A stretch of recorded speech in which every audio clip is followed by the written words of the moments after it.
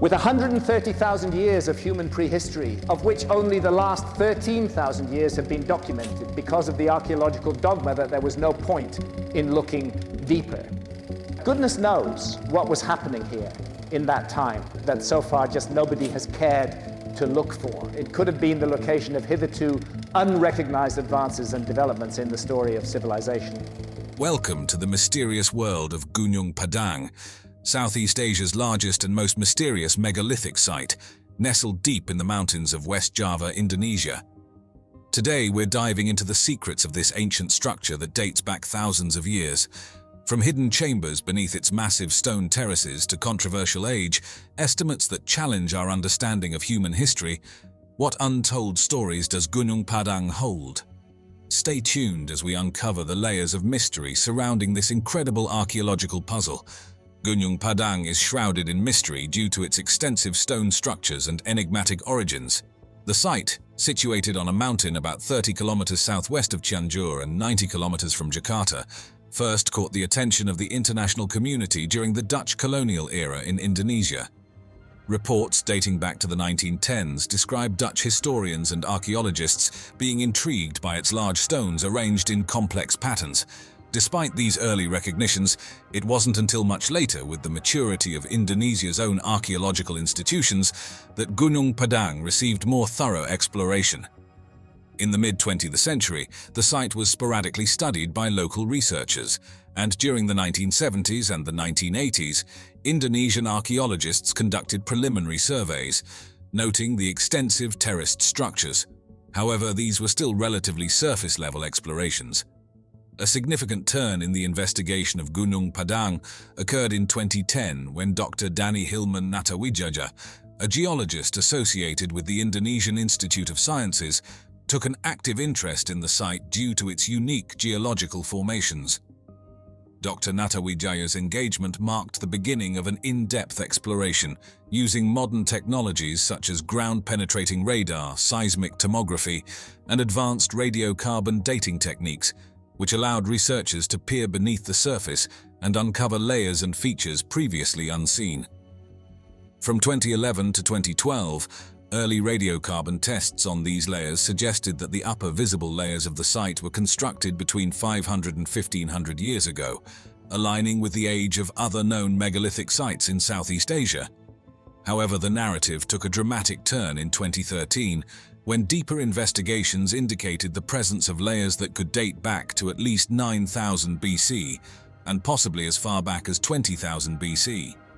These findings, which suggested a much older timeline for human civilization in Southeast Asia, were further complemented in 2014 by discoveries of potential man-made structures and chambers beneath the mountain's surface, adding layers of mystery and complexity to the site's construction. The implications of these findings are profound, stirring significant debate among the archaeological community. If the estimations hold true, they would indicate that advanced societies capable of complex construction projects existed in Southeast Asia far earlier than previously believed. The exploration of Gunung Padang not only challenges our understanding of prehistoric human activity, but also stirs national pride in Indonesia, leading to increased support from the government for archaeological research to delve deeper into the country's ancient history. This ongoing research continues to unveil new facets of the site, promising to enrich our understanding of early human societies. Gunung Padang is a fascinating archaeological site that showcases the ancient engineering and architectural prowess of its builders. Perched atop a hill and sprawling over an area of roughly 900 square meters, this site is one of Southeast Asia's most significant megalithic complexes. The builders employed a variety of rectangular andesite stones, a volcanic rock noted for its hardness, which they arranged into massive terraces that narrate the tale of different epochs and construction techniques. The stones at Gunung Padang vary widely in size, with some weighing several tons and the largest reaching up to 7 meters in length and weighing over 40 tons. The method used to arrange these heavy stones into terraces would have required not only a sophisticated knowledge of engineering, but also the use of tools like levers, wooden rollers, and perhaps the power of humans or animals. Surrounding these terraces are walls built from columnar joints of volcanic rocks. These walls serve both functional and aesthetic purposes, indicating that the ancient builders not only sought durability against weathering, but also had an eye for design. Radiocarbon dating of the organic materials found within the soil layers tells us that the upper visible layers of the site were constructed between 500 and 1500 BC. However, it is the deeper, less visible layers that truly captivate archaeologists, as advanced imaging techniques suggest there could be constructions buried that date back farther. If these findings prove accurate, Gunung Padang would not only be the oldest known megalithic site in Southeast Asia, but would also rival the age of Göbekli Tepe in Turkey, which is currently considered one of the world's oldest temple complexes. One intriguing theory about Gunung Padang is that it might have served as more than just a communal or ceremonial center. It could have had astronomical purposes. Some researchers believe that the arrangement of the stones and the orientation of the terraces could align with celestial bodies and significant events like solstices and equinoxes, a practice observed in other ancient megalithic sites around the world. This suggests that the site's creators had a sophisticated understanding of astronomy, which they incorporated into their religious and social practices. When compared to Stonehenge in England, which was built between 3000 BC and 2000 BC, Gunung Padang's potential origins around 20,000 BC place it much earlier in the timeline of megalithic construction. While both sites share similarities in their possible astronomical significance and their use of large stones, Gunung Padang's terraces add a unique layer of complexity and grandeur, suggesting that megalithic culture in Southeast Asia could be far older than previously understood. Continuing our exploration of Gunung Padang, let's delve deeper into the remarkable aspects that highlight its ancient architectural ingenuity and potential cosmological significance. The site's construction techniques are particularly impressive due to the massive columnar basalt rocks that comprise its structure. Not native to the immediate area, these rocks were transported several kilometers, showcasing the ancient builders' advanced knowledge in engineering and logistics. The likely method of moving these heavy stones involved rolling them over logs, a challenging feat given the terrain and the weight of the stones, which could reach several tons.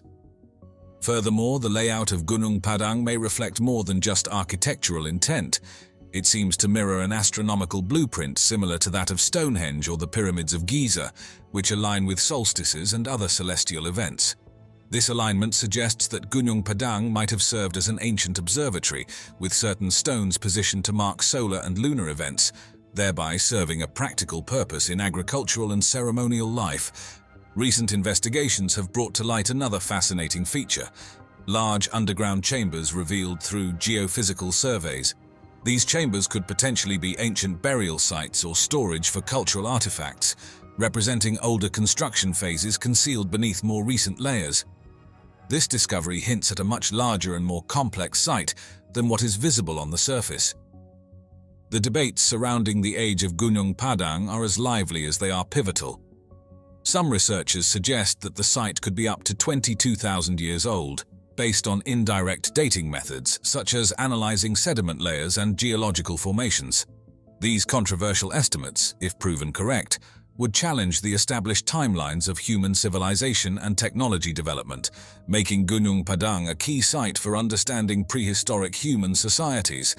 Additionally, there are speculative theories about the carvings and inscriptions found at Gunung Padang, possibly indicating cultural links with other distant ancient civilizations.